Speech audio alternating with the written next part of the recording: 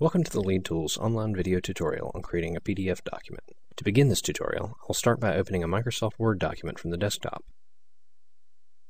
From inside Microsoft Word, I will select File and then Print.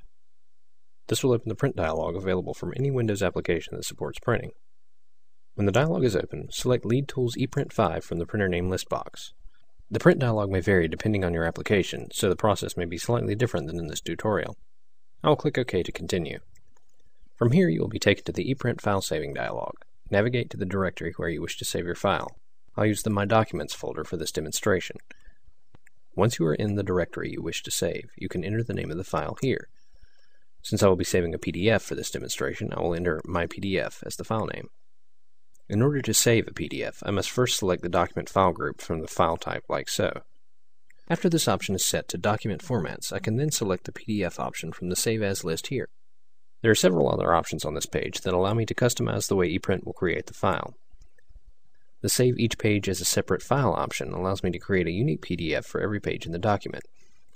If you wish to see the file on your hard drive after saving, you can select Open Folder after saving, and the folder where you save the PDF will automatically open in Windows after saving the file. To add the file to the ePrint queue for converting later, check the Append to Queue option. If you wish to print the document to other printers on your system, such as a physical printer or even an ePrint task printer, check Route to Other System Printers. If you wish to send the file in an email, check the box titled Send Saved Files via Email. If you check this box, you will have the option to delete the converted documents after they have been emailed. Once these options have been selected, you can customize the parameters of your PDF by selecting the Options button. For the Options dialog, there are several tabs across the top for access to the customization options supported by ePrint. For more information on the content of these tabs, please go to Start, Programs, LEADTOOLS ePrint 5, and select the ePrint 5 Help. From the Help file, select Graphical User Interface, Dialogs, Saving Files and Saving Options, Save As Options, and then PDF. We'll start with the general settings where you can decide the version of the PDF you wish to create, as well as the document title, subject, author, and the ability to add some keywords. For more information on the features under this tab, click the link titled General tab from the PDF Save As Help documentation here. I will now move back up to the tab bar to explore the other options available. I will select the compression option next. If you wish to employ compression on any non-image content of your document, you may select Generate Compressed Documents. Compressing the data streams and text can significantly reduce the document file size. In addition to compressing the text and data streams, the images within the document can use JPEG compression or have compression disabled. To use image compression, select the JPEG Compressed Images radio button, and then enter a value from 2 through 255 in the Factor Edit box. The higher the number, the greater the compression and the smaller the file size. Be aware that high compression will also reduce the quality of your images. For more information on the features under this tab, click the link titled Compression tab from the PDF Save As Help documentation here. If you wish to apply security settings to your document, you may do so by selecting the Security tab. Here you may choose to protect the document by selecting the checkbox here. You can choose to use either RC4 40-bit or RC4 128-bit encryptions by selecting the encryption method from the drop-down list box, and then specify a user and owner password here. For more information on the features under this tab, click the link titled Security tab from the PDF Save As Help documentation here.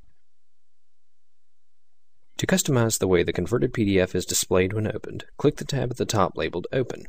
Here you will find various options for customizing the interface of your PDF document when loaded into Acrobat, such as the page mode and layout, which page the document will display first, and the availability of various user interface components. For more information on the features here, click the link titled Open tab in the ePrint Help file. The Font Embedding tab allows you to embed a font in your PDF document. If you click the checkbox titled Embed All Fonts, ePrint will include the fonts used in the PDF along with the document and image content. This allows for a higher degree of portability if you would like the fonts in your PDF to display as originally intended. If a document is created without font embedding, then any font used in the document also must be installed on any machine used to view the PDF, or the fonts will not display correctly. When a font is embedded, this is no longer necessary because the font is included in the document itself. You must be careful when selecting the Embed All Fonts or Include Embedding of License Fonts checkboxes. Licensed fonts are protected by copyright, and you are legally required to ensure you comply with their licensing agreement before distributing them with your PDF. For more information on the font embedding features, click the link titled Font Embedding tab in the Help file. The URL Detection tab allows you to automatically create hyperlinks in your document for any URLs included in the PDF. Here you can specify an underline style and a color for the hyperlink text decoration. For more information on these features, click the Help link titled URL Detection tab. Now that I have set the parameters for my PDF, I can now click OK to finish or Cancel to exit without using any changes I have specified. Clicking OK will return me to the file saving dialog where I can select Save to save the PDF according to the parameters I have set. I will now click Save to save my PDF. ePrint will begin converting my document, and the ePrint icon will appear in the system tray while the document is converting. In this case, the file is a small PDF and the icon will not appear for very long. Now that the document has been converted, I can navigate to the My Documents folder where I selected to save the PDF, and the new My PDF document is now available for use. This concludes the ePrint online tutorial on creating PDF documents. If you have questions about creating PDFs using ePrint that were not answered in this tutorial, please refer to the help documentation or send an email to support@eprintdriver.com.